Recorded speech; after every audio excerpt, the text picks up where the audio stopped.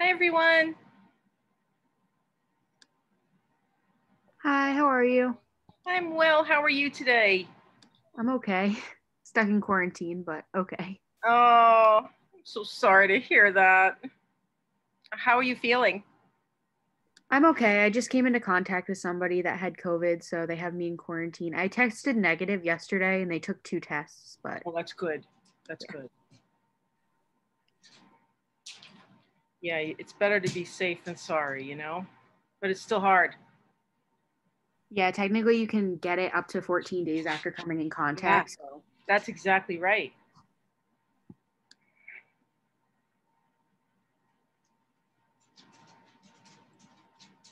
It's another strange thing about the virus that um, some people will only incubate it for like a couple of days and get sick, and other people, it takes a full 2 weeks for them to know whether they're okay. It's very strange.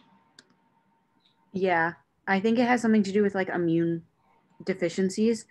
Like your immune system can fight it for a certain amount of time, and then if your immune system gets weak, it infiltrates your body later than it does for people that already have a weakened immune system. Well, and certainly we know now that different people have like different populations of receptors apparently, and so um, it's just easier for the virus to cause disease in some people than others, and it's very unusual organism. So I'm guessing that the reason we don't have a lot of folks here yet is because I was on Canvas about an hour ago, and I was checking this. I was just double checking our schedule, our Zoom schedule, and there were all kinds of issues with it. So I tried to update it, and somehow I managed to delete a whole bunch of our scheduled lab meetings. So I was typing everything back in, and I feel pretty sure that some people got just a whole heap of notifications on about Zoom being canceled or being added or being canceled or being added, and I fear that that some people may think that the lab was canceled today. But anyway, what we'll do is we'll go ahead and meet today and record our meeting as usual for anybody who doesn't come in today. So I did want to remind everybody that that there's a lecture exam today. If you haven't had a chance already to sit down and take it, you'll want to do that, of course, before 8 o'clock tonight. Several people have already taken it and submitted it, so that's great. But if you haven't, just make sure you get that done this evening. Looking ahead this week, we don't meet. We don't meet for our second. We don't meet on Thursday, is what I'm trying to say. We don't have any lab on Thursday, and then a week from today, so next Tuesday, you have your first lab practical exam. So very similar to the lecture exam, you'll have from 8 a.m. to 8 p.m. to take that exam. Just at any point during the day when you have the time, you can sit down to take it. It's based only on the material that we go through in lab. So the lecture exams cover just the lecture material. The lab practical exams cover just the lab material. We try to keep those two separate. All right. So first and foremost, as usual, I just want to ask if anybody has any questions about anything that you've been watching or reading, or any quiz questions or anything that you might have questions about. If you do, you can type them in the chat, or since there's only a couple of us today, feel free to unmute yourself if you have any questions. If anything doesn't make sense to you, remember you can always bring questions here to lab. That's not a problem at all. I think what I'm gonna do, if you'll bear with me for just a moment. Oh, it's my dog. She gets very loud, I'm afraid. I'm gonna go ahead, again, if you'll bear with me for just a minute. And I'm gonna send out a very quick message. If I can. Of course, it's not gonna let me do anything quickly. Here we go.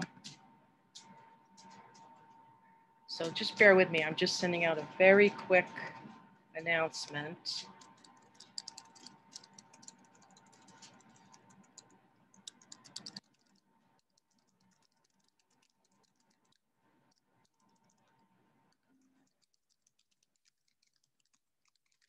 To let anyone who's wondering whether we have a meeting.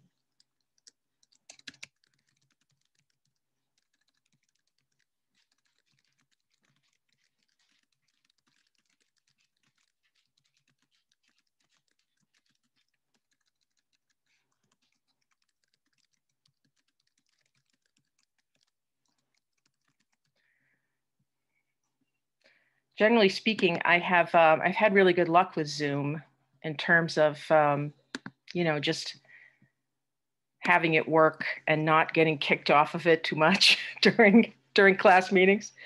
But every once in a while, there'll be a weird scheduling issue with it. And generally what I try to do is set up all of our Zoom meetings for the whole semester. I get those set up in Zoom, and then I don't have to worry about that.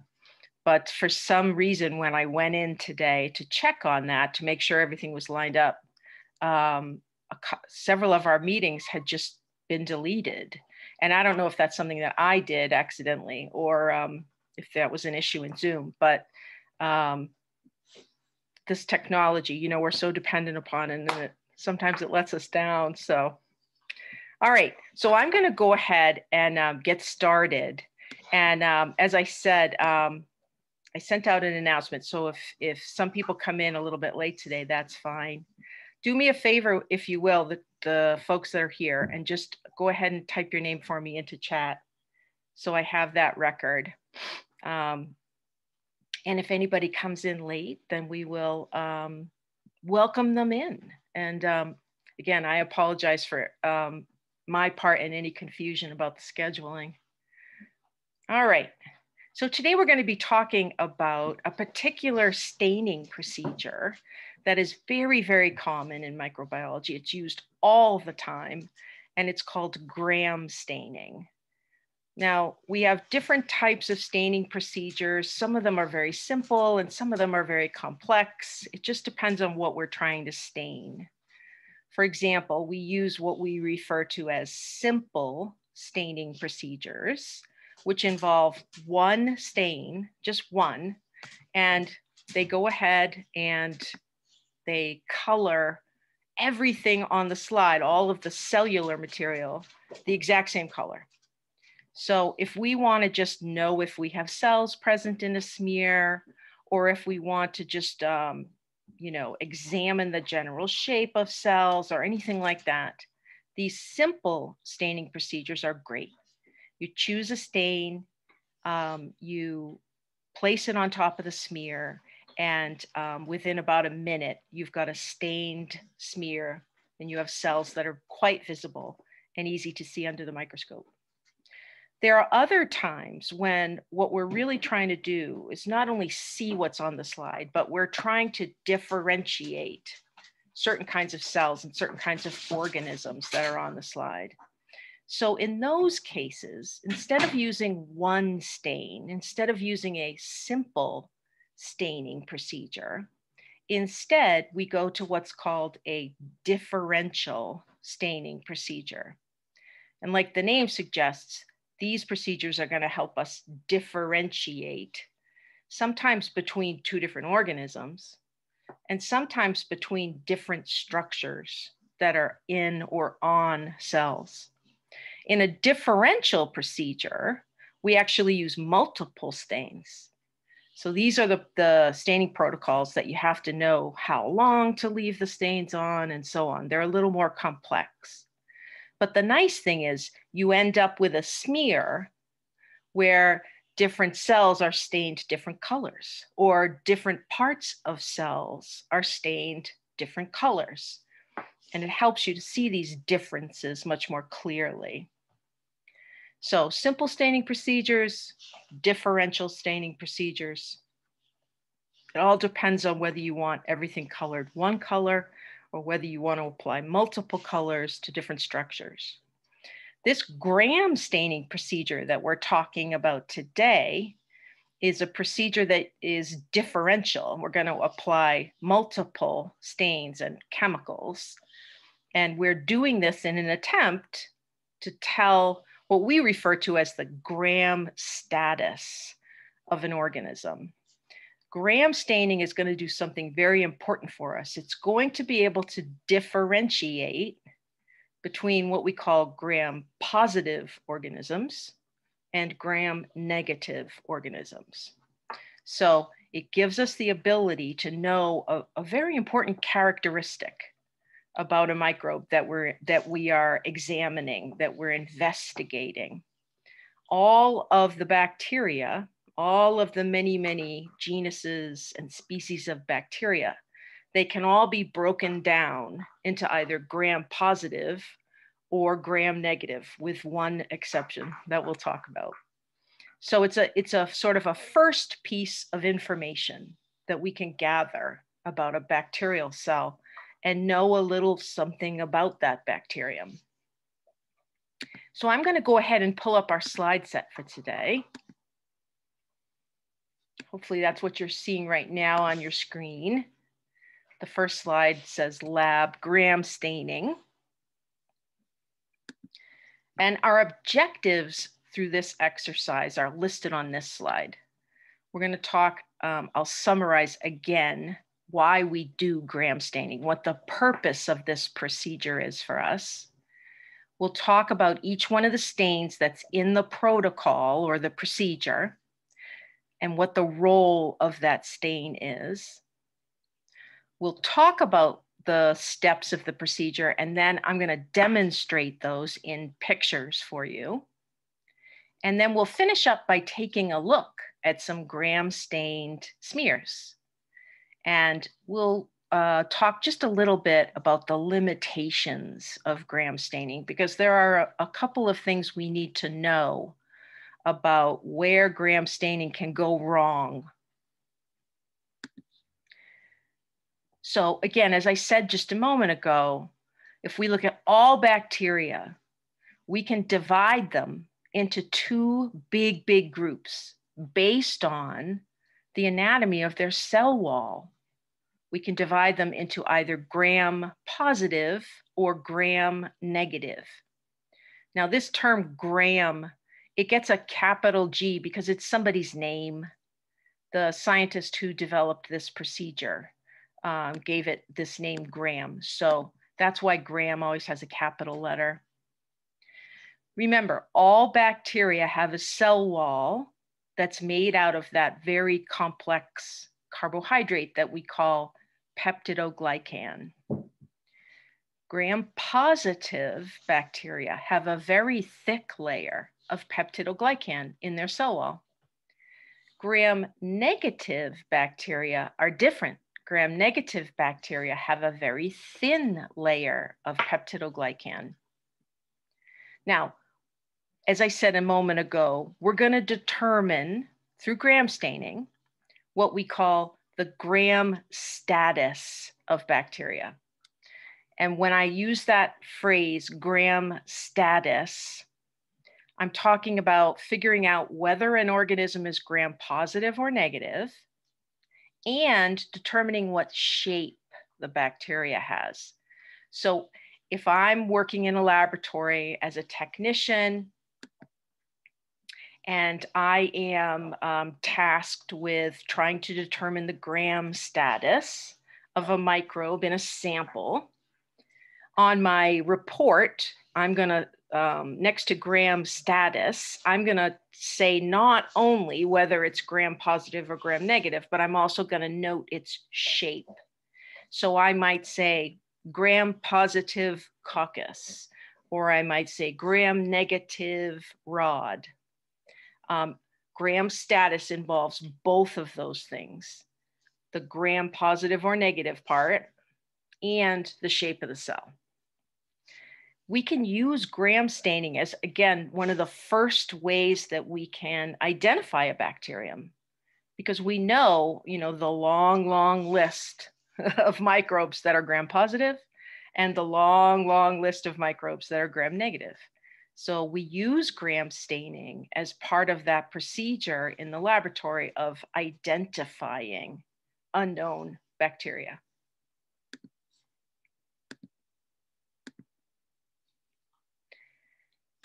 Now on this slide, there's an artist's drawing of the difference between gram positive and gram negative bacteria. Now what you're looking at here is just a little section that's taken from the cell. So you have to use your imagination here a little bit. If the whole cell was drawn, it wouldn't fit on the slide. This is just a little section that was cut out of that bacterial cell. So this right here represents the plasma membrane, the cell membrane. Again, just a little piece of it. You can see the circular heads and you can see the tails. So this represents the membrane. So that means this would be the inside of the cell over here. And this would be the outside environment over here. And I've got one piece of a gram negative cell and one piece of a gram positive cell side by side. So if you look at the gram positive cell first, here's that plasma membrane piece again. And then as we move out towards the environment, we bump into the cell wall. Remember, bacteria are surrounded by this peptidoglycan material, which helps protect them because they are single-celled organisms and they're very vulnerable to their environment. Now, what you're looking at here in purple represents peptidoglycan. So you can see there's a nice thick purple layer of material here, a nice thick layer of peptidoglycan surrounding the outside of this gram-positive organism. Now, over here in comparison, there is peptidoglycan, but it's drawn as a much thinner layer. So the primary difference between a gram-positive and a gram-negative cell, again, bacterial cell, is the thickness of the layer of peptidoglycan. It's very, very thick in gram-positive organisms. It's very thin in gram-negative organisms. Now, there's additional structures in the gram-negative bacteria that we need to be familiar with. You'll notice that this thin layer of peptidoglycan is drawn with these lines, these purple lines, attaching it to a second membrane. And gram-negative bacteria do, in fact, have a second, an outer membrane around their cell wall.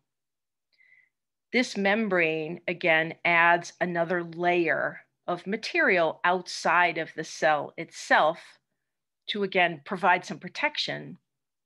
Now, the other thing to know about this outer membrane is this. See these little green structures that are sticking off? Remember, this represents the outside environment over on this side. So these green sort of spike structures, these are facing the environment. This is a molecule called lipopolysaccharide. I have it written down on a slide coming up. But we often refer to this molecule as LPS instead of using that long term lipopolysaccharide. This material is part of, it's bound to this outer membrane in gram-negative bacteria. And again, it's an important part of the strength of the entire outer layers around this cell.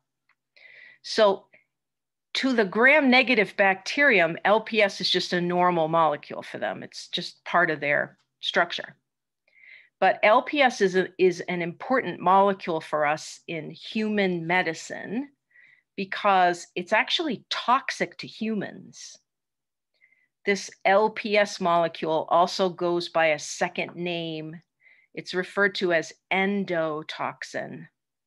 What happens sometimes in humans and other animals, by the way, is that sometimes people get into disease processes where they've got something going on in their intestine and a large number of gram-negative organisms die as a result. So remember, your intestine is full of bacteria and other microbes. There are lots and lots of gram-negative bacteria living in your intestine. They're not harmful to you. They're part of your microbiome. And sometimes when we have intestinal illness, a large portion of those gram-negative bacteria die as a result of that illness. And whenever a cell dies, it just degrades, it falls apart. And when these gram-negative cells all die, this LPS molecule gets released. And we tend to absorb it into our blood because it's not a great big molecule. And that's where the problems happen because LPS is toxic to us. So anytime that people experience this sort of a die-off of gram-negative bacteria because they have some kind of illness in their intestine, they often have a sort of a secondary effect of going into shock because they've got this toxic molecule in their bloodstream. It's a very interesting molecule. We've known about it for some time. In veterinary medicine, it's particularly problematic for horses. If you know anything about horses, you know that they have all kinds of problems with their gut. Horses get this condition that we sort of generally refer to as colic. And lots of different things can cause colic, but they have this intestinal illness that goes on. And sometimes, if the conditions are bad enough, large numbers of gram-negative bacteria start to die in that horse's intestine. And the cells degenerate and the LPS gets released and the horse absorbs it and then crashes. They go into a shock state. You know, their blood pressure drops and they get very, very sick very quickly. So LPS is an important molecule in any kind of animal medicine, human medicine or other animal medicine, because it is toxic to us. The bacteria, it's just part of their body, but for us, it's toxic. All right. So let's talk now about the stains that we use for this gram staining procedure. So again, gram staining is considered a differential procedure because it uses multiple stains with multiple colors. Remember, it's also considered what we would call a direct staining procedure. When we use that word direct, we're saying that the staining is going to stain the cells. When you hear the term negative staining procedure, it means that the stain being applied is going to not stain the cells, but stain the background instead. It still helps us see the cells because the cells will be colorless on this colored background. But there are two different types of staining. So gram staining is considered direct because it stains the cells themselves. Multiple stains and a process called decolorization and counterstaining. And we'll talk about what these terms mean next. So we have 4 chemicals that we're going to use. We have what's called crystal violet.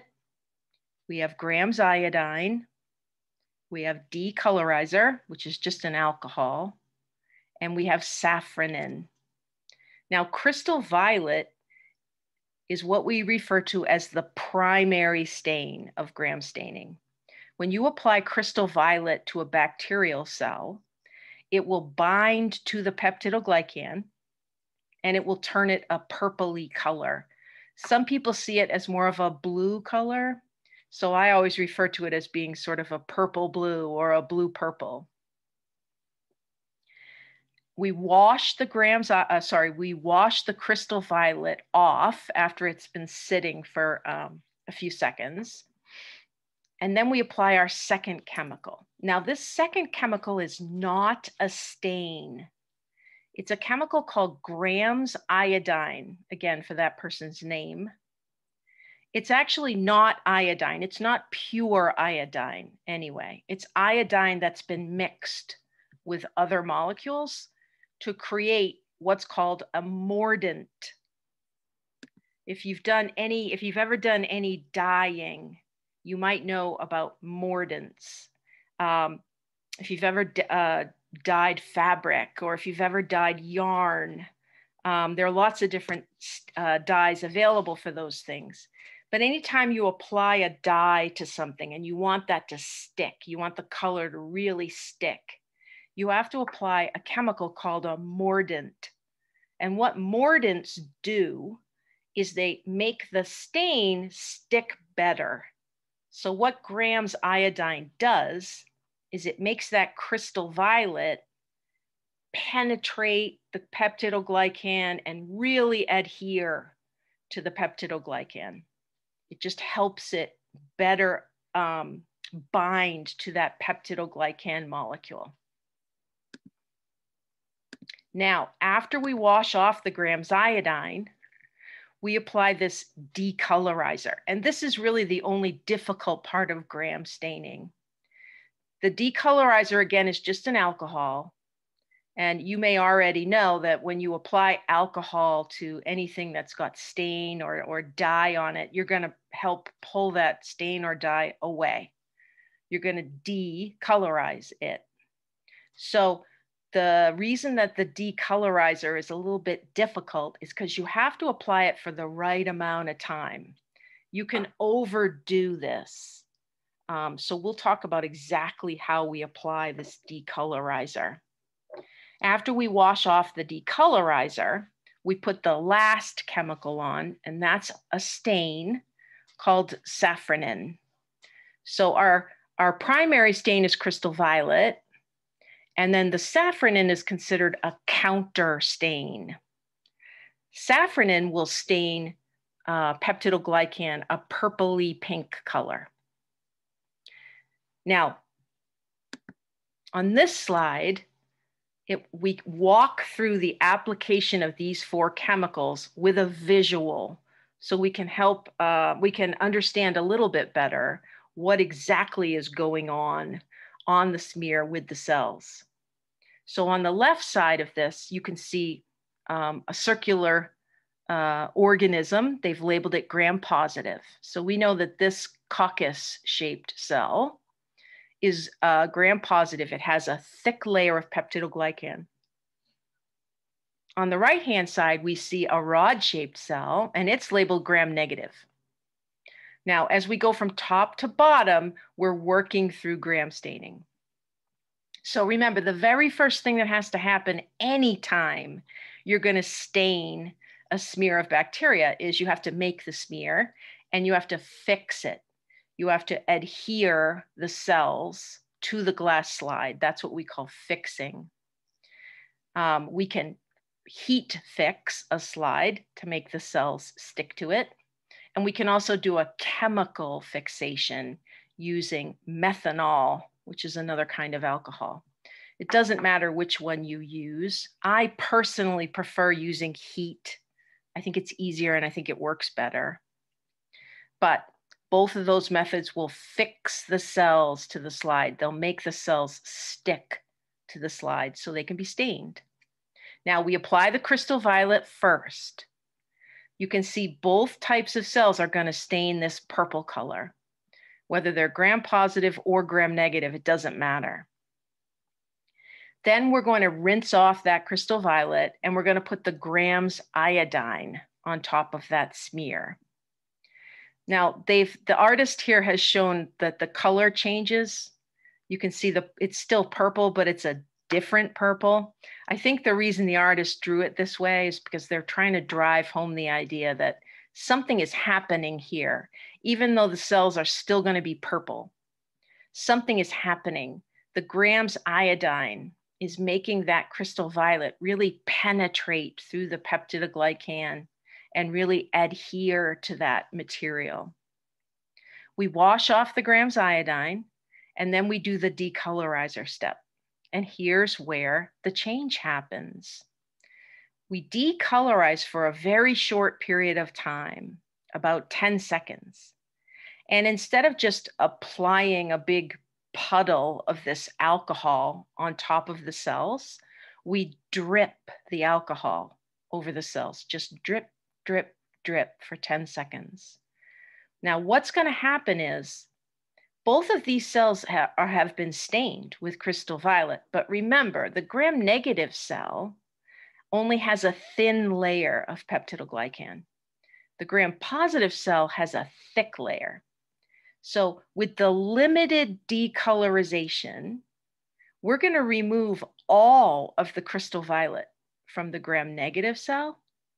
We're only going to remove some of the crystal violet from the gram-positive cell. That's going to leave the gram-positive cell purple, and it's going to take all the color out of the gram-negative cell. The next and last step of gram staining is putting the safranin on. Remember, we call safranin a counter stain. And the reason it gets that name is because it's going to counter any cell that has lost its primary stain. And sure enough, it'll stain this gram-negative cell a pink-red color, but it doesn't do anything to the gram-positive cell because this cell has already been stained with crystal violet, so it can't take up any of the safranin. So at the end of gram staining, any gram-positive cells are going to be purple, and any gram-negative cells are going to be pink.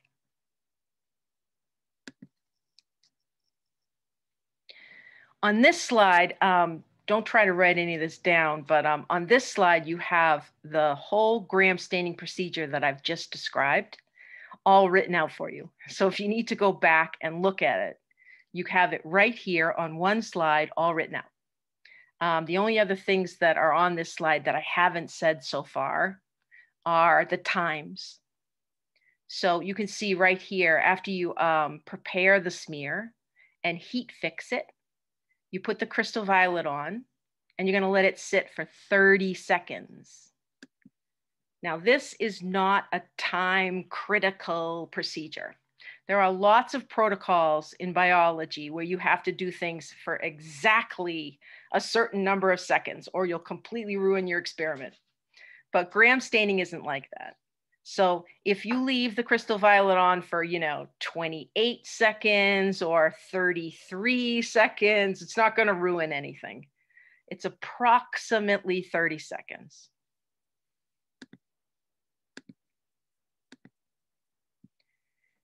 After we leave it for 30 seconds, we're going to gently rinse it off with distilled water. It's important to use distilled water because this distilling process makes sure that the water is pure, that it doesn't have any microbes in it that might contaminate our slide.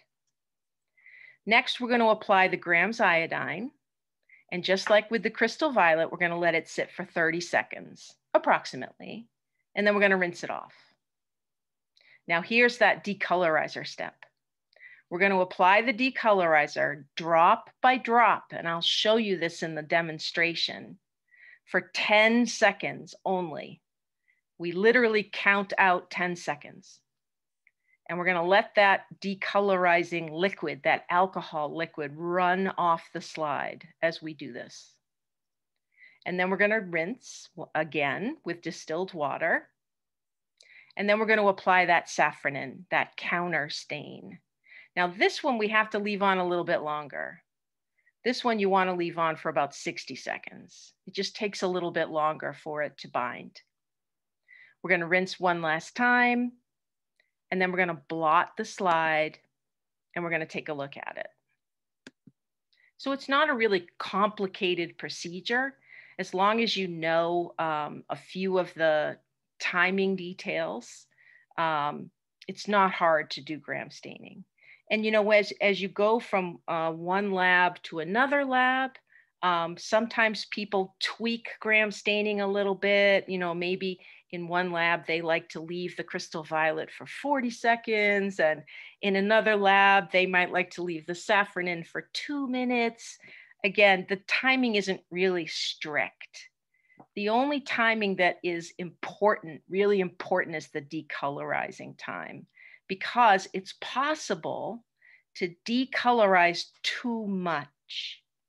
Remember, alcohol takes stain away. So if we allow that smear to sort of sit in decolorizer for too long, even the gram-positive cells will lose all of their crystal violet. And then what's going to happen is they will pick up the saffronin, and you're going to think you have a gram-negative organism when it really is gram-positive. So you do have to be careful with the decolorizer.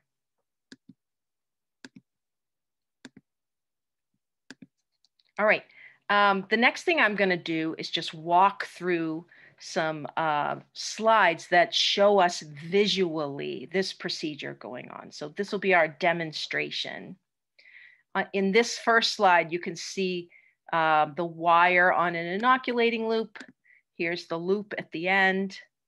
Remember, this is the tool we're going to use to pick up our bacterial cells out of a tube, a culture tube, that's full of culture media and has bacterial cells growing in it.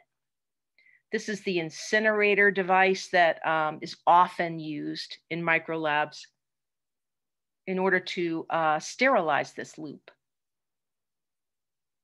Remember, with an incinerator, we place the wire part of the loop down into this tunnel here, and we heat this loop up till it's red hot, and we sterilize it. So here's this first step where I'm going to gather some cells, and I'm going to make a smear on a microscope slide. You'll notice that I'm gloved because, of course, we only ever handle culture containers with a gloved hand. So this is a test tube, a glass test tube. It contains some kind of a broth in it, a nutrient broth. And this is culture media. This has got all the nutrients in it that bacteria need to grow. So this tube was inoculated with some kind of bacterium, and then it was put into the incubator for about 24 hours, because that's how long it takes to grow most bacteria to a good level. And now I'm ready to take some cells out. It's important that when I take a tube of culture material like this out of the incubator, it's important that I mix it up before I draw my sample out. And it's also important that I put my loop in right in the middle of the volume of fluid in here. In other words, I don't want to just stick it in right underneath the top or stick it all the way to the bottom. It's just best practice to put my loop down about halfway. That's going to put some cells into this loop area for me, and then I can withdraw. I can take my inoculating loop back out. Notice that as I gather cells from this culture tube, I'm holding the culture tube at an angle. And I'm also holding the cap for the tube in my hand. This is important. This is aseptic technique. Remember, microbes don't microbes don't fly, they fall. So I never want to open up a culture tube while I'm holding it straight up and down, because that's just inviting some dust particles with microbes attached to fall into this tube and contaminate it. So anytime I open up a broth tube like this, I want to hold it at an angle. And I want to keep that cap in my fingers and not put it down on the desk, because we always have to assume that the desktop is contaminated. So if I set this cap down on the desk and then put it back on my tube, I might be contaminating my tube. Now, once I take the cells out, I just make my smear. You'll notice that I have a glass slide here, thoroughly labeled. I have my initials and the date. I have the name of the organism. You want to put as much information as you can on anything that you're making in the lab, so that if someone other than you were to pick it up, they would know exactly what was on it. Once we stain slides, we can keep them. We've attached the cell to the slide and we've killed the cell with the stain. So we can keep stained microscope slides for quite a long time. So they need to be carefully labeled. Now notice the way I'm moving my loop. I'm making wider and wider circles here as I apply the cells to the slide. What I'm doing is I'm just starting in the center, and then I'm making wider and wider circles. Sorry, it's glitching a little bit. This is me smearing the cells through about the center third of the slide. That's about how spread out you want a loop full of bacterial cells to be, so that it fills the center third approximately. Now, this smear of cells that I've just made, it needs to sit and dry for a few minutes. I need the wet, the liquid from the broth culture to dry. I don't want to heat fix this slide until it's perfectly dry. Now I can heat fix a slide using an open flame. I can pass the slide through the open flame. That will be enough heat to make the cells stick to the slide. But if you don't have an open flame available and you have one of these incinerators instead, you can also use this. These incinerators get very, very hot, but most of the heat is held on the inside. This outer casing, this is aluminum. It will get hot, but it's not too hot. So it makes a great place to heat fix your slide. You can see I'm holding the slide using a clothespin. That's just for safety purposes. I don't want my little fingers to get too close to this hot metal. And I'm literally just laying the glass slide against this aluminum, this hot aluminum. And I'm going to leave it there about 20 seconds. That's going to heat these cells up. It's literally going to cause the proteins in the membrane of the cells to begin to denature, and it makes them a little sticky. And that's going to attach the cells to the glass slide. If I don't do this, and then I try to stain those cells, I'm just going to wash the cells right off the slide. So we always have to heat fix or chemical fix these cells to the slide before we stain them. Now remember, we don't ever heat fix a wet smear. And there's a reason for that. If I took this slide when it was still wet and I heat fixed it like this, the potential is there for me to aerosolize these cells. Remember, they're not stuck to the slide quite yet. And if I put heat on this wet cell mixture, I may send those cells up into the air in some water vapor. And that would be dangerous to myself and to other people in the lab. I want to make sure that this slide is bone dry before I heat fix it, so that I don't accidentally send these cells up into the air and somebody accidentally inhales them. Remember, most of what we handle, not pathogenic, but we always behave as though what's on our slide is dangerous, because that way we will use the maximum amount of safety. So We want to make sure that our smears are dry before we heat fix them. Okay. So now I have not one, but 3 heat fixed smears here. You'll notice I drew a circle with a Sharpie around the area where I placed the cells. Especially when you're first learning how to make smears and how to stain smears. A lot of students like to do this because when they go to the microscope, once they're all done, and they go to the microscope to examine what they've made, it makes it easier to find the cells. It's just hard. Cells are very small and they're hard to find on these great big microscope slides. So at least while you're learning, it's very helpful to draw a Sharpie circle and then put all your cells right here inside that Sharpie circle. Again, about the middle third of the slide is the size you want to go for. Oh, the other thing I wanted to say was when we work in the microbiology lab, it's very common for us not to have one slide that we need to stain, but to have multiple slides. You know, if you're working in a busy lab, you may need to gram stain, you know, a dozen samples in a day. So it's very common for technicians to make multiple slides all at the same time. All of the slides get prepared. In other words, the smears get made.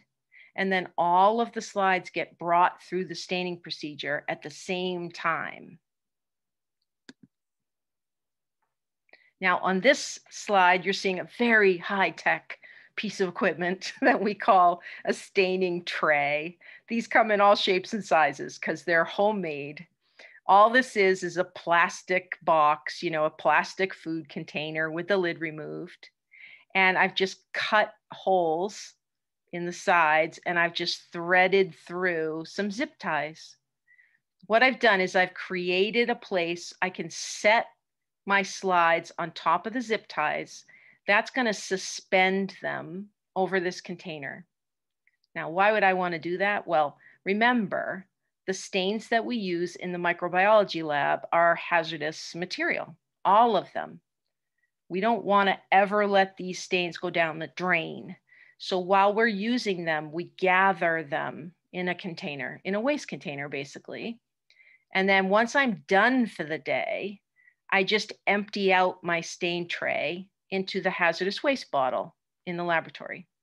That way, I keep track of any stain and any other staining chemicals that I'm using. So very low tech, but very effective while you're staining. Now, gram staining is such a popular procedure in microbiology and in other labs that we can buy gram staining kits. You don't have to buy each chemical individually. You can buy a kit. And that's what you're looking at here. All of the chemical supply houses that where you can buy laboratory supplies have gram staining kits available. This one happens to be from Becton Dickinson.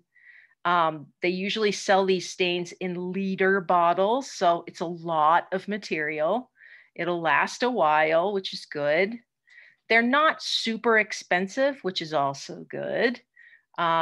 So very, very common to see these big bottles of gram staining chemicals in the laboratory. All right, so I've got 3 slides suspended over my staining tray in this picture. I made the 3 smears and then I heat fixed them. And now I'm ready to gram stain them. So you can see I'm using a plastic pipette here. I drew up my first stain, which is crystal violet. And I've just flooded the smear with crystal violet. It's really important that you're not stingy with these stains. You want to put plenty of stain over your smeared area. And that's to ensure that you get all of the cells stained. These stains, again, are not super expensive, so it's absolutely better to put on too much than too little. I'm going to let the crystal violet, this primary stain, sit for about 30 seconds. Then you can see I've picked the slide up here with my, again, with my clothespin, so I don't have to touch it with my fingers and get stain all over myself. I'm just angling the slide down over the stain tray, and I'm just rinsing it with a little bit of distilled water. We often use these plastic bottles in the laboratory. You've probably seen them, that we can fill with distilled water, and they have these nice curved spouts on them. So we can rinse the slides off with plenty of distilled water. And all of the waste stain just goes right into our staining tray.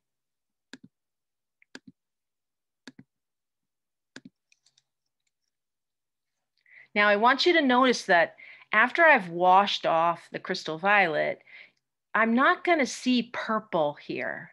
Sometimes when students first look at their smear, they get very worried. They think, oh, maybe I didn't heat fix my cells good enough, and maybe they all washed off into the staining tray. Remember, these stains that we use for gram staining are direct stains. They are staining the cells, not the background glass. The cells are very, very small. They're microscopic. So you are not going to see purple on your smear. You're just not. You're not going to see anything. And that's perfectly normal. In fact, if you make a smear and you put the first crystal violet on, and when you rinse it, the whole thing looks purple, you've probably got way too many cells on your slide, and it's going to be hard to examine it. Remember, the second chemical is your mordant. And in this case, it's called Graham's iodine. It's going to help the crystal violet penetrate and adhere to the peptidoglycan. So I'm going to put that on top of the 3 slides. And again, in a nice big puddle. And I'm going to let that sit for about 30 seconds.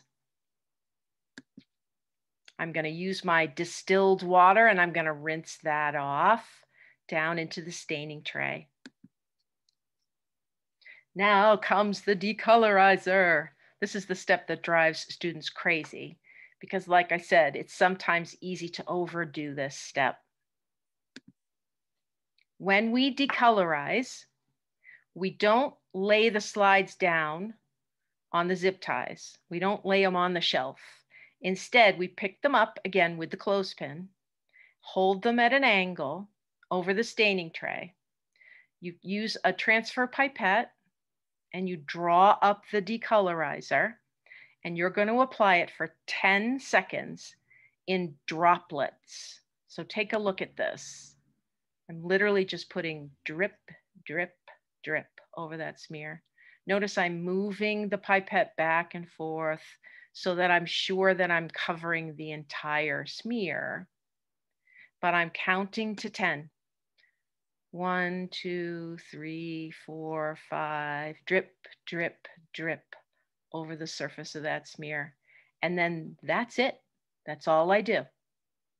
You'll often see some purple color rinsing off into the staining tray. That's normal because this decolorizer is pulling some crystal violet out, right? It's going to pull all of the crystal violet out of the gram-negative cells because they only have a thin layer of peptidoglycan. It's going to pull some of the crystal violet out of the gram-positive cells, but not all of it, and that's important. It's very, very important after you decolorize that you rinse again. This is another step that sometimes gets forgotten.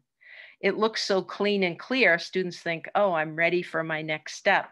But you have to rinse the alcohol off with distilled water, or else it stays on too long and it will pull all of the crystal violet out. So you have to remember to rinse after each one of these steps. The last step here, or the second to last step, I should say, is the safranin. This is a beautiful stain.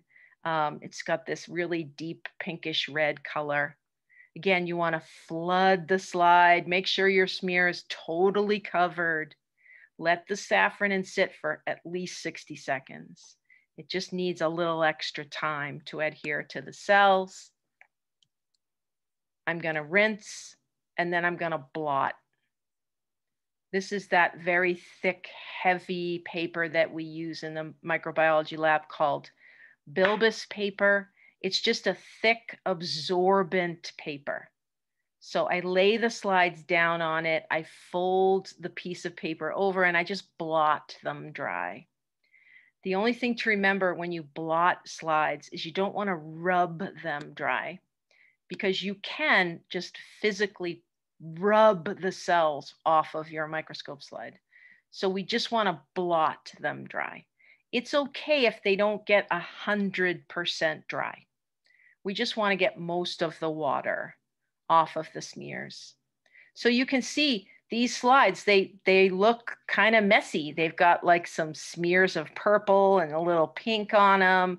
Sometimes a little bit of color gets retained on the smear. You know, they're not neat looking, but these are fully gram stained now and they're ready to be examined.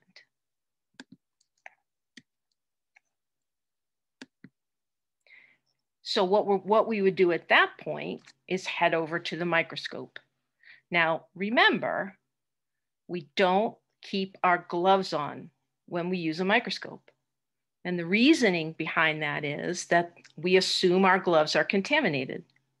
Remember, I held that culture tube with those gloves on, and I took cells out of that tube and I made a smear. So my gloves could very well have bacteria on them. So I don't want to go over and use my microscope with my gloves on, because my microscope is not routinely disinfected. So gloves off. Those slides are no danger to me anymore because the cells have been heat fixed and they've been stained. And both of those things will kill cells. So the cells that are sitting on those slides now are dead. They are no danger to me at all now. So gloves off at the microscope.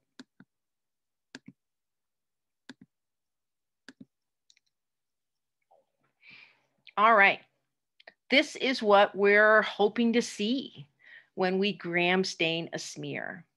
Now, this happens to be a smear that was made with 2 different organisms. So this wasn't a pure culture of one genus and one species. This was a combined sample that had 2 different types of bacteria in it. And it just makes a really good example of gram staining because you can see both colors on this slide. Remember, the whole purpose of gram staining is that we want to determine the gram status for a particular kind of bacteria. If it stains purpley blue, we know it's gram positive. If it stains pinkish red, we know it's gram negative. When we report gram status, we want to say whether or not it's positive or negative and what shape it is. So this purple cell here has one shape, and this pink cell has another shape. We are looking here on this particular smear under the 100x objective lens. So we're at 1,000 times total magnification. This purple cell is round. This is a coccus. And it has stained a nice deep purple color. So this is a gram positive coccus. You can see there are lots of individual cells on the slide. They're kind of grouped together, but I can see that each cell is circular. Now take a look at the pink cell. It looks very different. This is a rod-shaped cell. If you look right in the center here, you can see 2 cells. They're head to tail here, but these are 2 individual rods. They are clearly stained pink, so these are gram negative. Does everybody see that? Do you see the difference in the colors? It's pretty stark. It's pretty clear when you first see it. It's not hard to tell the purple from the pink, which is good because it makes our work a little bit easier. Does everybody see the shapes on that slide? Or should I say, does anybody not see the shapes on that slide? What do you think? Clear?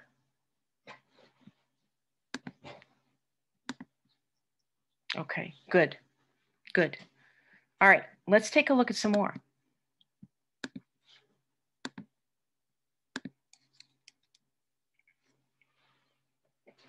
On this smear, we can also see two different organisms. Now, when you look, it's very evident that one of these organisms has stained a purple color and one has stained a pink color. So this particular smear was made from a sample that was gathered from a patient. In other words, this was not taken from a culture that was purposefully grown up in the laboratory. Remember, when we make cultures in the laboratory, we're growing pure cultures. We're growing one organism at a time.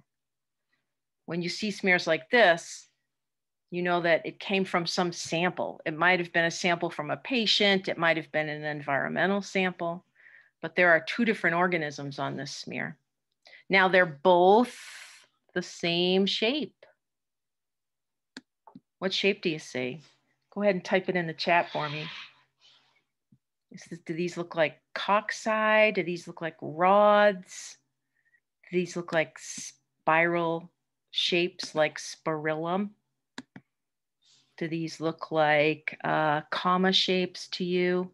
Try to find an individual cell somewhere. Like here's a nice purple cell right here. The pink are a little harder to see individually, but here's one of them here. Here's one of them right here. What do you think for shape? Go ahead and type it into the chat for me. Circular, rod-shaped, spirilla. Remember, that's the twisted one. Vibrio or comma-shaped. Good, Morgan, you've got it. Good, good, Davina. Rod-shaped, right? These are rod-shaped. And remember, the term rod and the term bacillus are the same. It's kind of unfortunate because the word bacillus is also the name of a genus of bacteria. But technically speaking, the term bacillus means rod. So some people call rod-shaped bacteria rods. I tend to do that. Some people call rod-shaped bacteria bacilli. Either one is fine. So we have two rod-shaped organisms. One of these rods is gram-positive. One of them is gram-negative. You know, when we gram stain, sometimes we get accustomed to seeing the same shape with one particular gram stain result. So for example, it's very common to see gram-positive cocci. It's very common to see gram-negative rods. But any combination is possible. So there are gram-positive cocci, there are also gram-negative cocci.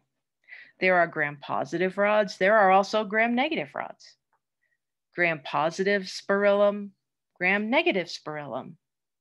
You see all different combinations. The important thing to remember is that when you report the gram status, you report it as both positive or negative and the shape of the cell. Now take a look at this slide. These are two pure cultures. So these were grown up in the lab. Up at the top and down at the bottom, we have an individual organism visible. This slide is under the 40x lens. This slide is under the 100x lens. And I put these two side by side because I want to show you the difference here. Remember, we can see bacteria under the 40x lens, but we can see them a lot better under the 100x. So yes, I can look at this smear here and I can say, well, that's definitely purple. That's a gram-positive organism. I can also tell that the cells are cocci. I can see these little dots. I can see these little circles. I can't see them very well, right? But I can tell that these are little circles. Lots and lots and lots, hundreds and hundreds of little circles on this slide. So yes, you can determine gram status under the 40x lens, but I don't recommend it. I recommend that we always go up to the 100x lens. It doesn't add that much more time to your work, and you'll get a much clearer image of the cell shape. So the slide on the top here, these are gram-positive, purple positive, cocci, circular or spherical cells. It happens to be Staphylococcus. Now, you wouldn't be able to look at this and know that this was Staphylococcus. I just happened to know what I was growing in the tube. So that's how I know it's Staphylococcus. Remember, sometimes the name of the organism gives us a little bit of a hint about its shape, right? It doesn't tell us whether it's gram-positive or gram-negative, but we can get a hint about its shape.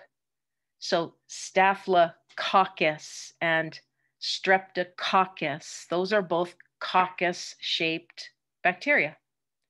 And any bacteria that has a genus name of Bacillus is a rod-shaped bacteria. That's what we have down at the bottom here. This is a Bacillus species. This one is under a 100x objective lens, the oil immersion lens. And I think you can see that these are rod-shaped. Now, the other thing I want to point out on this slide, remember that the way we write scientific names matters. We always write the genus and then the species, but it is possible, instead of writing out the actual species name, it's possible to just write SPP. That means species. In other words, I'm saying this is a Staphylococcus species. I'm not naming the species. I'm just naming the genus. Now, if I were going to write this out, the full name, remember, you always give the genus name a capital letter, and the species name begins with a lowercase letter. I can write out the whole genus name, or I can write out the first initial with a period. Always capitalized, though, for the genus. And then however I write it out, I can either italicize the name like I have here, or I can underline both terms. That's the correct way to designate a scientific name. All right, we are under the 100x lens here. So we're at 1000x total magnification. Take a look at this one. And then in the chat, I want you to tell me what the gram status is. Remember, we're looking at color first. That's going to tell me gram positive or gram negative. And then we also want to report the shape.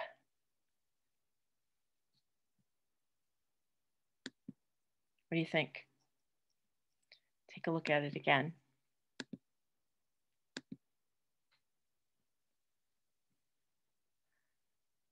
Do we have a gram positive organism here? Do we have a thick layer of peptidoglycan here?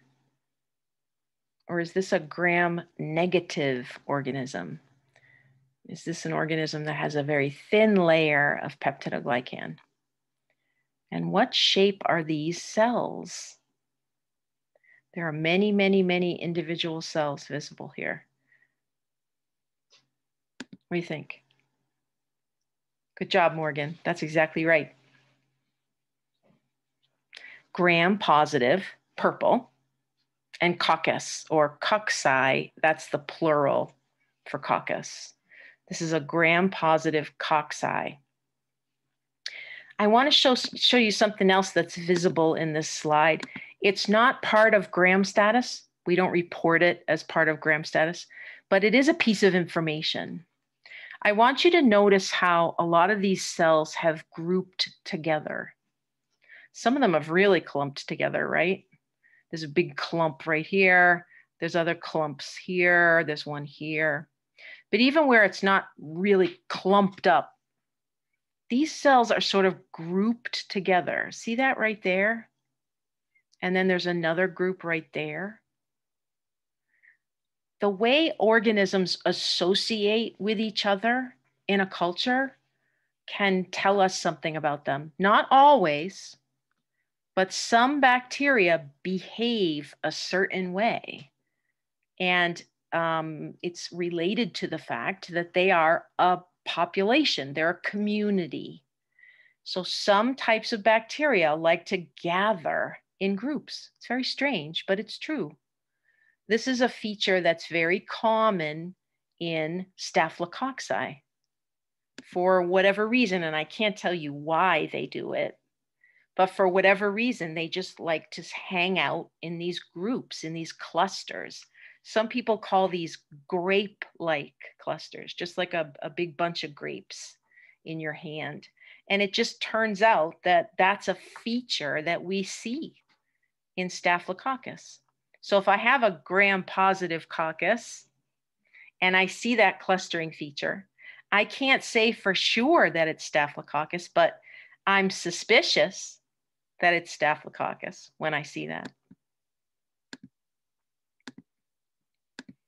All right, here's your next one. Now this smear was not made from a culture. This was a patient sample. So I only see one kind of organism on here, but it came out of a patient.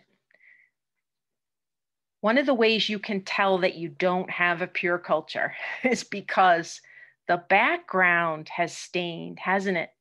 The background is pink. Normally, when I make a gram stained smear from a pure culture, I expect the background to be white. What I see here, this pink, that's because these cells were not grown up in broth, in culture. These cells came out of a patient's body. And this material on the back of the slide is picking up stain. This could be like mucus. It could be blood, although it's not blood. It could be tissue fluid. Anytime you make a smear directly from a patient sample, you're going to get some color in the background as well. But I want you to look at the cells. And I want you to tell me what the gram status is. Again, gram positive or gram negative. And shape. And put it right in the chat for me. What do you see? Color first. Purple for gram positive, pink for gram negative, and then the shape of the cell. Here, I'll put it up again. We're not looking at the background, we're looking at the cells. Cells, cells, cells. Do you see purple or do you see pink? Remember the purple, some people call it a blue. The pink, some people call it a red. What color are those cells? You got it, Morgan. That's a gram positive again. Those are purple cells.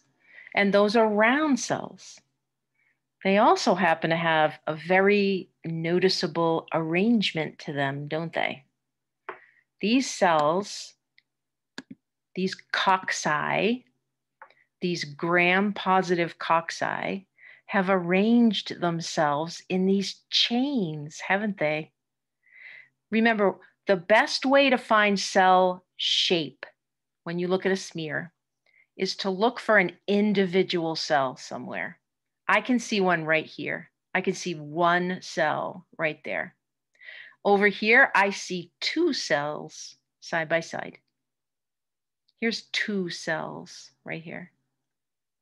But I have lots of these long chains of cells. See that? Gosh, there are probably 20 cells, maybe 30 cells in that chain. This is another one of those grouping arrangements that we see in some organisms. This is a classic arrangement for a type of bacteria called streptococci or streptococci. They love to get in these long chains. So again, if I see that, if I see a gram-positive coccus and it's in a chain, I can't say for sure that it's streptococcus because some other organisms will make chains. But I'm very suspicious that it's streptococcus, especially, you know, if a doctor said to me or a nurse said to me, this was taken from the back of somebody's throat and they have a sore throat. And I see a gram-positive coccus that has arranged itself in chains, I'm very suspicious that that is a streptococcus organism. Good.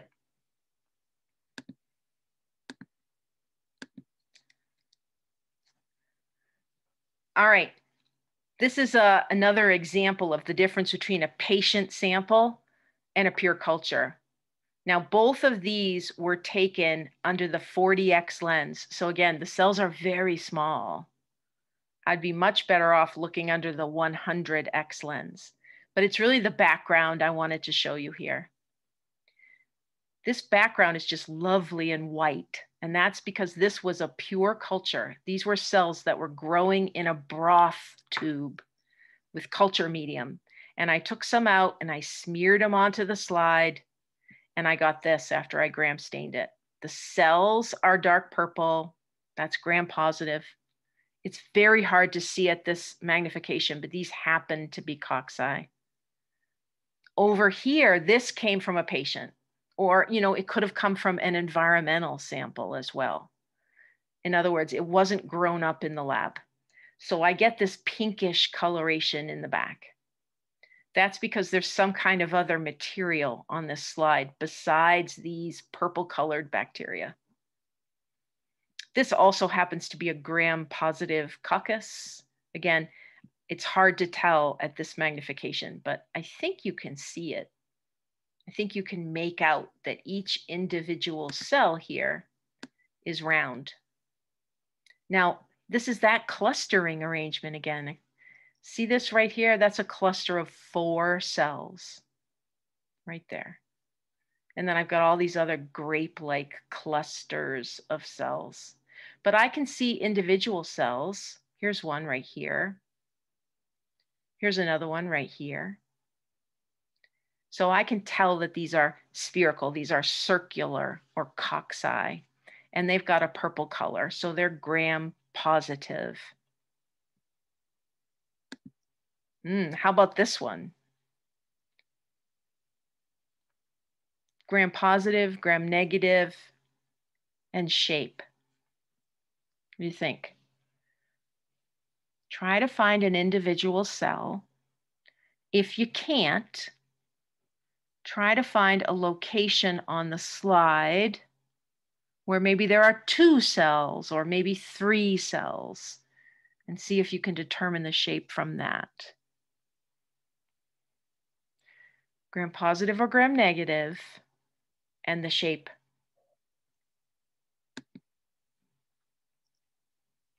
Yep, Davina's got it. Rod shaped. Gram positive, gram negative, Davina? What do you think? Purple or pink? Let's look at it again. This one is a nice dark purple, right? This is a nice purple. This is a gram positive rod. And here's something very unusual. This image was taken under the 40x lens. These cells are enormous, relatively speaking. So if I was looking at this and I couldn't really tell, gee, are these are these circles or are they rods? I wouldn't look here. I'd look somewhere else. Right here, I can see 2 rods, head to tail. And if I look at this chain right here, I can really see the rod shape. There's 1, 2, 3, 4, 5 cells. They're all head to tail here. They're in a chain. This is an organism that's called Bacillus megatherium. It got the megatherium name because it's mega, it's huge. It's about 100 times bigger than an E. coli cell. So very, very big organism, which is nice because we can see it a little more easily. And this particular organism is another one that likes to arrange itself, and it builds these long chains. So it's a gram-positive rod. That's its gram status. And I also just know that if I see those chains like that, that's a feature for this particular species of bacterium. So it gives me a little more evidence for what it is. So again, I can't look at this and know for sure that this is Bacillus megatherium. Can't do it. I have to do further testing. But I can say that it's a gram-positive rod, and that's a piece of information that will help me as I identify further and further characteristics in the laboratory. On this slide, you're looking at the exact same organism. It's just that this image was taken under the 40x lens. This image was taken under the 100x lens. See how much easier it is to see the shape over here on the right? You can still see the color on the left, right? I can still see pink over here. So I can tell that this is gram negative because it's pink. But I need to go up to the 100x oil immersion lens before I can really see the rod shape. Now this is E. coli. And I will tell you that E. coli has a very, I'll call it a stubby shape. It is rod shaped. Here are 2 E. coli cells, head to tail. But these rods are not very long. They're kind of short and squat. If you compare them to these rods are much longer than these rods are. They're just a little bit stubby, and that's a feature of E. coli. A gram-negative rod, and it happens to be a short rod. Now, there's no arrangements that are associated with E. coli. So sometimes when you look at a slide, you might say, oh, I see a chain here. It only has 2 cells in it, but it looks like a chain. But it's just not a feature for this organism. E. coli just doesn't have a particular arrangement that it tends to get in under the microscope. Both of these were taken with a 40x lens. Look at the size difference between the cells. These cells, I mean, they look tiny. These cells look much bigger. This is that Bacillus megatherium organism again. Gram negative because it's pink, gram positive because it's purple. Very hard to see, but these are rods. These are also rods. Gram negative rods, gram positive rods.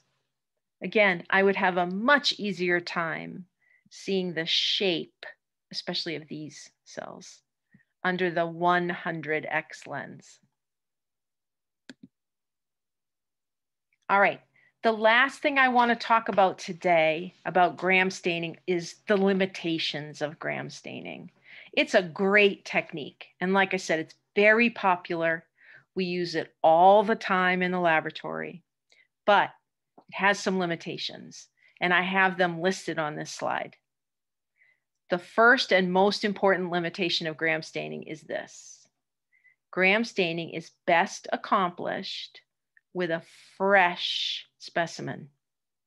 So if I'm gram staining a culture that I made in the lab, I need it to be less than 24 hours old. You can keep bacterial cells alive in a culture for a couple days, even 3 or 4 days.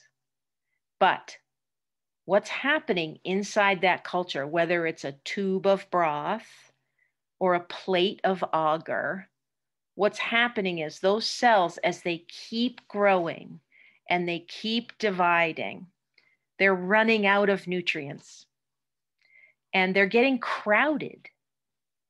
They're excreting waste products into the culture, and those are toxic. So as the culture gets old, the cells get less and less healthy. And usually what we do, if we have a culture that's a few days old, if we want to keep it going, what we'll do is we'll get a fresh culture container. We'll take a few cells out of the old culture and we will inoculate the fresh culture with them and put it back in the incubator and keep those cells going.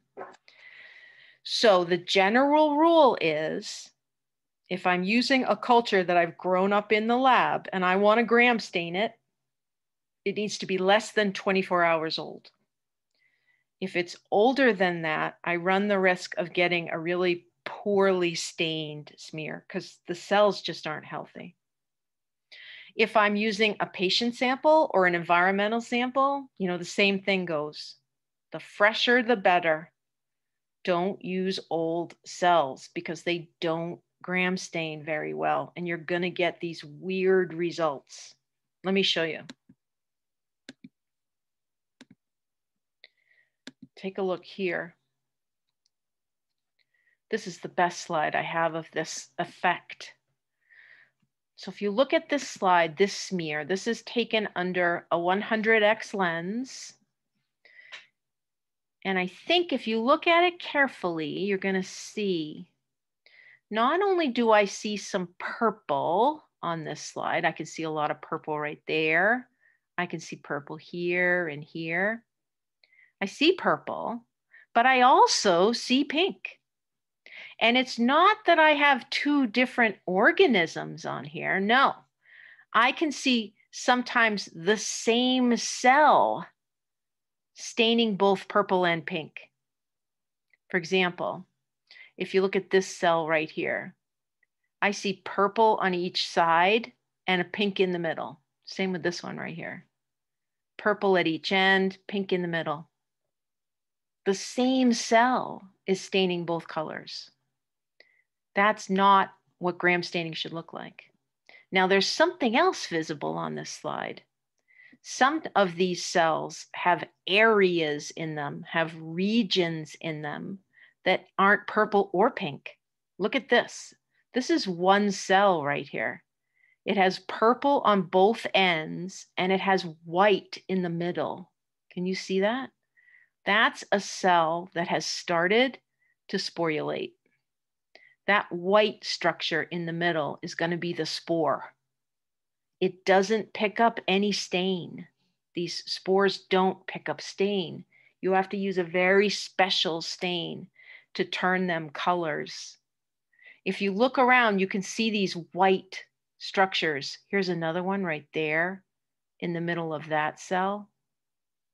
If I keep looking around, here's one right here, a white structure in the middle of a cell. Here's another one over here. This culture is old enough now that these cells are sporulating. They're stressed. I cannot determine gram status from this smear. I know that I don't have two organisms because if I did, I would see a whole bunch of cells that are all stained purple, and I would see a whole bunch of cells that are all stained pink. But that's not what I see. I see individual cells that are both purple and pink. That tells me that this is an old culture. The other giveaway here is that the sporulation has started. Remember, there are two genuses of bacteria that we need to know about that can sporulate: Bacillus and Clostridium. Bacillus, and Clostridium. Those are the sporulators. When they get stressed out in a culture, they're going to sporulate. They're going to go into that inanimate form, that spore that doesn't need any food, it doesn't need any water, it doesn't metabolize, it just lays low until the conditions get better. And once it has more water and more food and a better temperature and so on, it will revert back to a cellular form. When you see spores in a culture, you know that that culture is stressed out. And one of the big reasons they get stressed is because the culture's old. There are two things that are most responsible for making a bacterial cell sporulate. One is drying out. Now, that's not the case in a culture, but certainly out in the environment. If it starts to dry out, it will sporulate. And if it runs out of nutrients, it'll sporulate. Now, in our culture containers, obviously, it's not that they're running out of water, but they are running out of food. More and more cells are growing in the same volume of media. More and more cells are growing, they're eating up all the nutrients and they're secreting waste. And that stresses them out. And when those cells age like that, they just don't take up these stains normally. They just don't. They're growing old, they're dying. So they don't take up stain evenly. Now, what do I do if I see that on a slide and I'm supposed to determine gram status? The way I report it is by saying, cannot determine gram status. Nope, because I see that weird mixed staining result.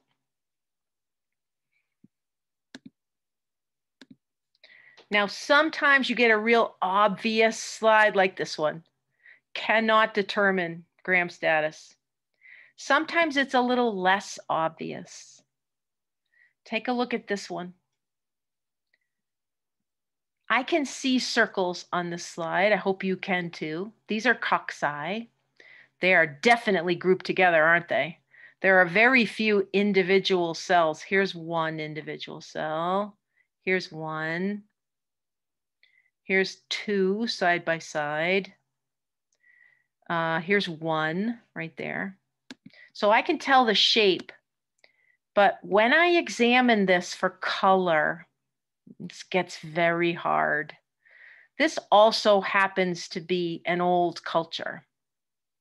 Now, one of the giveaways for old culture, as I said a minute ago, is the spores, but this is an organism that doesn't sporulate. So there's no spores present on this slide, but I do see some material I don't expect to see. I've got some big blob of something right there, right?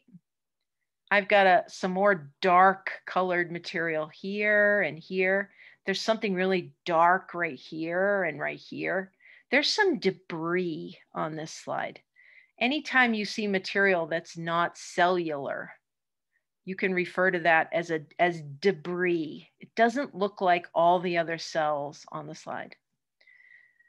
Now, if you looked at this and you told me I can see purple circles and I can see pink circles, you're exactly right. And you would be forgiven as a student if you said, gee, maybe there are two organisms on this slide. Maybe there's a gram-positive coccus and a gram-negative coccus. Because I can see some pink circles, like right there. And I can see some more pink right in the middle here and up here. But I can also see definite purple circles. So maybe I have two organisms. Maybe I have a gram-positive coccus and a gram-negative coccus. In reality, this is an old culture. So this is one organism. Some of the cells are staining purple, some are staining pink. You cannot determine the gram status from that smear because you get that weird staining result. Now, I wouldn't give you a slide like that one and ask you what the gram status is because that one would be too hard. but I would like you to look at that picture with the rods and the spores and really try to understand that when I see one type of cell, like a rod, picking up partial pink and partial purple staining, I can't determine the gram status from that. I just can't. All right, so the number one limitation is the old cultures. We just shouldn't gram stain old cultures. You're going to get inconsistent staining across the smear. You're going to get individual cells that pick up both colors. Remember, Bacillus and Clostridium genuses will tend to sporulate as they get older. So we sometimes see the spores. They don't pick up stain. So that's the biggest issue right there. But there is one other limitation I want you to be familiar with, and that's this one. Gram stains have expiration dates. All stains do, actually. So in the laboratory, whenever you get ready to gram stain something, you have to check your expiration dates on your bottles of stain. Now, this is a good practice for any chemical in the laboratory. You should always look to see when it expires. In fact, it's a good idea to circle the expiration date because you don't want to use things that are expired. They don't work as well. And the same is true for stains. Old stains should be thrown out. Old expired stains should be thrown out. Remember, hazardous waste for stains. Fresh stains are the best. We want to use nice fresh cells and we want to use nice fresh stains, and we'll get the very best gram staining results we can get.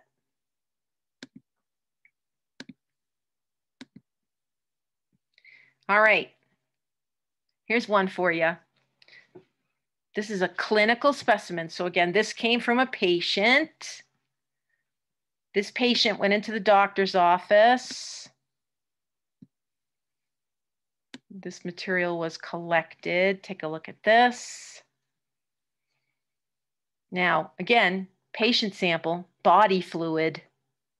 You can definitely tell that there's some pinkish color in the background here, can't you? In fact, there's some debris on this slide. There's some pink sort of stringy looking material on this slide that are not cells. The cells are here. These are cells. All right. So what is the gram status of these cells? The doctor would like to know. He gathered this sample from a patient and he sent it into the lab, and you're the technician. You made the smear and you heat fixed it and you gram stained it, and this is what you got. What are you going to tell that doctor? What's the gram status of that organism? Go ahead and type it right into the chat for me. Morgan's got it. Anybody else? Let's look at it again. Here are the cells right here. Cells here, cells here, cells, cells. What do you think? Good job, Sam. Remember, Sam, we always add in the cell shape too. What do you think about the shape of those cells?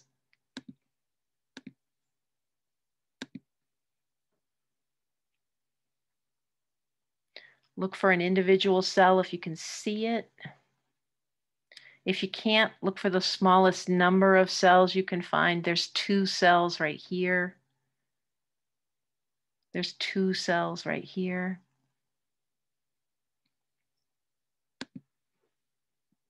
Good, you got it, Sam. Gram positive cocci. That's the gram status of that organism. And this sample was taken out of the back of somebody's throat. Somebody who went to the doctor because they had a terrible sore throat. And if you've ever had a streptococcus infection, you know that it's a very painful sore throat. The only good part about having strep throat is that there's a treatment for it, right? You get antibiotics for it. You tend to feel better really fast. So that's good. But that's exactly what that is. It's a streptococcus. And it's, as you can see on the smear, it's forming chains. Not all the cells are forming chains, but a lot of them are forming these long chains. The circles are lining up head to tail, forming these chains. That's a feature that we tend to see with streptococcus. Good job. All right. So the next time we get together, before I set you free tonight, the next time we get together is next week. Now, you don't have any Zoom lab on Thursday this week. It was just today's lab this week. And next week, you have a lab practical on Tuesday. Any of the days that you have lab practical exams, we don't meet for lab. When you have lecture exams, we do meet for lab. But when you have lab practical exams, we don't. So next Tuesday, well, first of all, Thursday, no lab. Tuesday, no lab. So I won't see you again until a week from Thursday. Make sure you've got it jotted down somewhere that you'll be taking the lab practical on Tuesday. It'll look very similar to what you saw with the lecture exam, in that you can take the lab practical anytime from 8 a.m. to 8 p.m. You just want to get it to me by 8 p.m. Now, does anybody have any questions about what we talked about today? Any questions about any of the gram staining chemicals? Any questions about the procedure? How we heat fix? Any questions about how we read the slides? Anything at all? You can type it in the chat if you want. Hopefully it was straightforward. Again, gram staining, not a really hard procedure once you've done it a couple times. The hardest part is that decolorizing. And once you've done it, once you've done that weird drip, drip, drip over the slide a couple times, you'll get more confident with it. All right, well, listen, I appreciate you coming. And again, I apologize for any confusion I caused by messing with the schedule on Zoom. I know some of you must have received like 10 notifications in a row, and I apologize for that. But I appreciate you coming. And if you have any questions that come up, just send me a message through Canvas. Keep up with your work. You're doing a good job. And if you haven't already submitted your lecture exam today, be sure to get that to me this evening. Okay. All right. I will see you all later. Have a good evening. Thank you. You're very welcome.